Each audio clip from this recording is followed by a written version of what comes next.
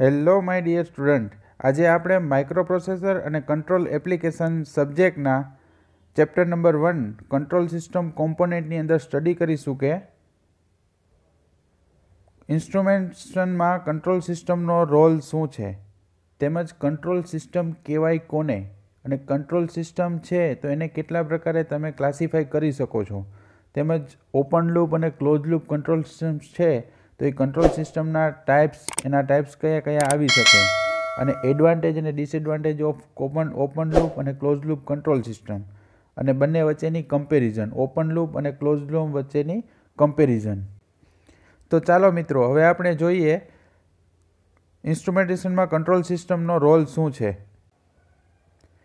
હવે control system છે એક ઇન્સ્ટ્રુમેન્ટેશનનો એક ભાગ છે.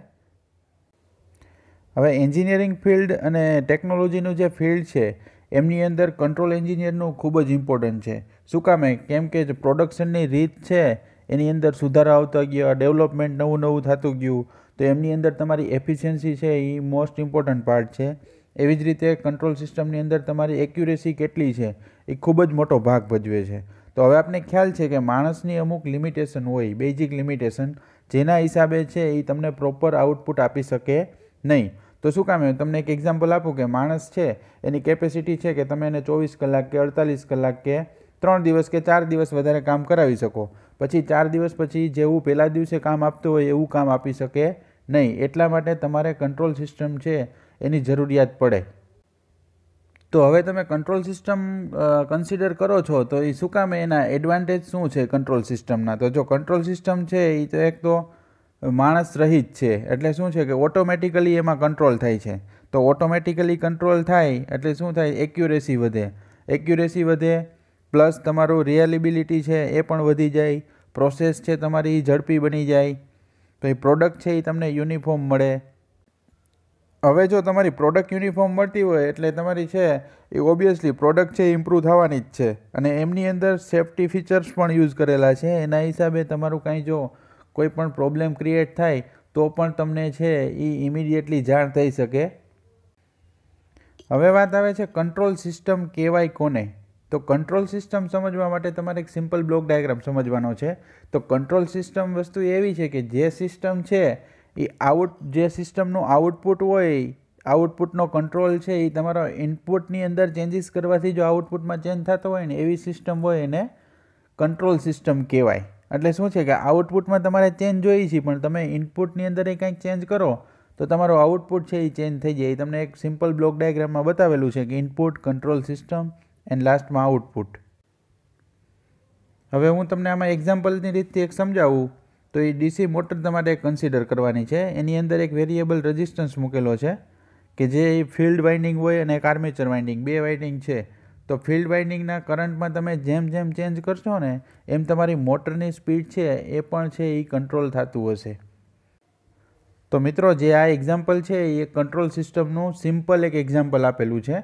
હવે તમને એમ થાય કંટ્રોલ સિસ્ટમ છે એ કેટલા પ્રકારની છે.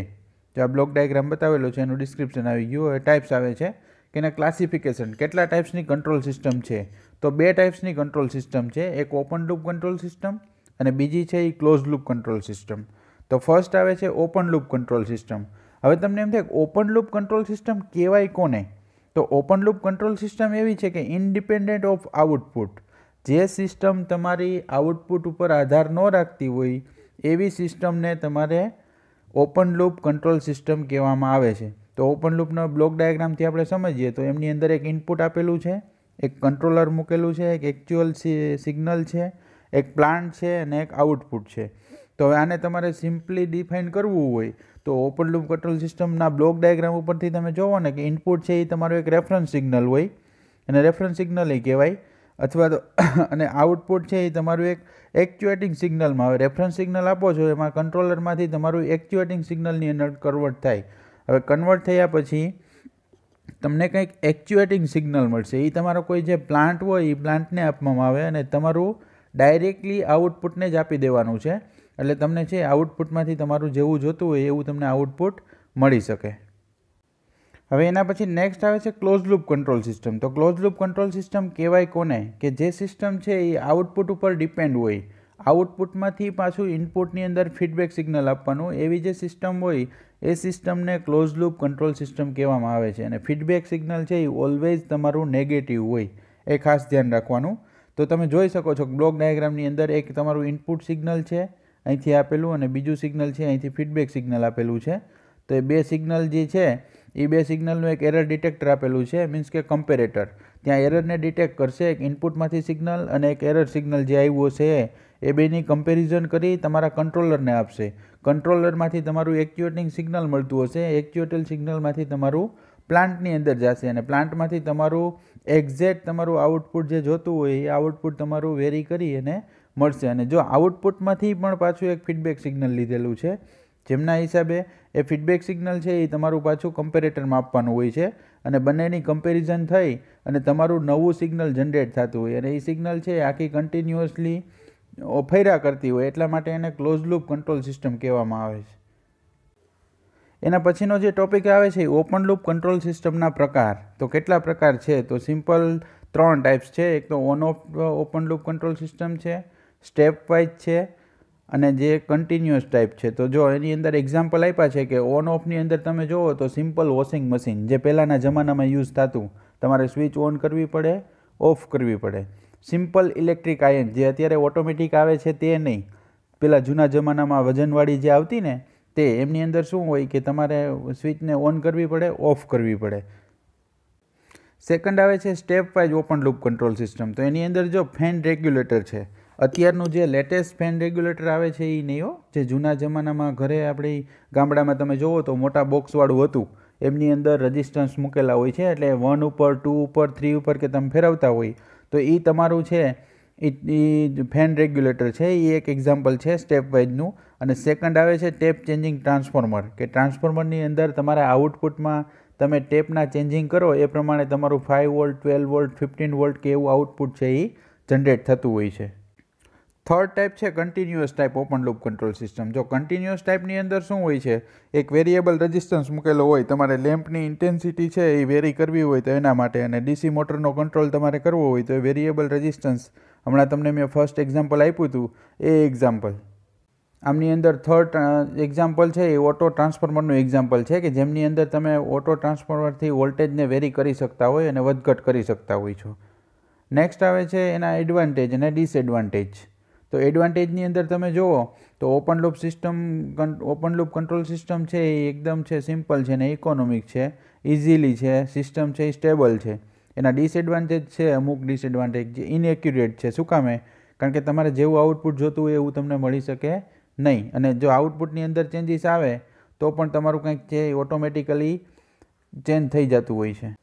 નેક્સ્ટ ટોપિક છે ક્લોઝ લૂપ કંટ્રોલ સિસ્ટમના ટાઈપ્સ. તો એની અંદર એ ટાઈપ્સ આવે છે કે discontinuous or on of type. તો એમની અંદર જો ઓટોમેટિક ઇલેક્ટ્રિક આયન છે, automatic temperature control in refrigeration. રેફ્રિજરેશનની અંદર તમે જુઓ છો કે ટેમ્પરેચર બે સેટ કરેલા હોય, એક મેક્સિમમ ટેમ્પરેચર અને એક મિનિમમ ટેમ્પરેચર. તો જેવા મેક્સિમમ ટેમ્પરેચરે પહોંચે એટલે તમારી મોટર છે એ ઓટોમેટિકલી બંધ થઈ જાય, એટલે આપણે એવું લાગે કે આપણું ફ્રીજ છે એ બંધ થઈ ગયું છે. અને જેવું તમારું લોઅર લેવલ ઉપર પહોંચે એટલે ફ્રીજ છે એ ઓટોમેટિકલી સ્ટાર્ટ થઈ જાય છે. સેકન્ડ એક્ઝામ્પલ છે વોટર લેવલ કંટ્રોલર. જો આપણી ઘરની અંદર પાણીની ટાંકી મૂકેલી હોય છે તો એ પાણીની ટાંકીની વાત કરેલી છે તમારે, બરાબર. એક લો લેવલ ને હાઈ લેવલ ઉપર પહોંચે એટલે ઓટોમેટિકલી મોટર છે એ તમારી બંધ થઈ જાય, અને લો લેવલ ઉપર પહોંચે એટલે ઓટોમેટિકલી મોટર છે એ સ્ટાર્ટ થઈ જાય.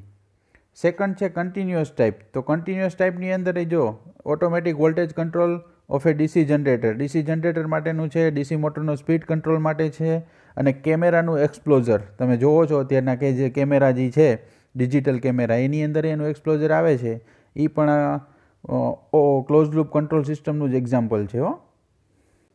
હવે નેક્સ્ટ આવે છે એડવાન્ટેજ અને disadvantage close loop control system. તો ક્લોઝ લૂપ કંટ્રોલ સિસ્ટમના એડવાન્ટેજ તમે જુઓ તો એ એક તો એક્યુરેટ છે, પછી નોન લિનિયારિટી માટે યુઝ થાય છે, મોર સ્ટેબલ છે compare to open loop control system, અને લેસ એફેક્ટેડ બાય નોઇઝ, કે નોઇઝથી ઓછી ઇફેક્ટ કરે છે.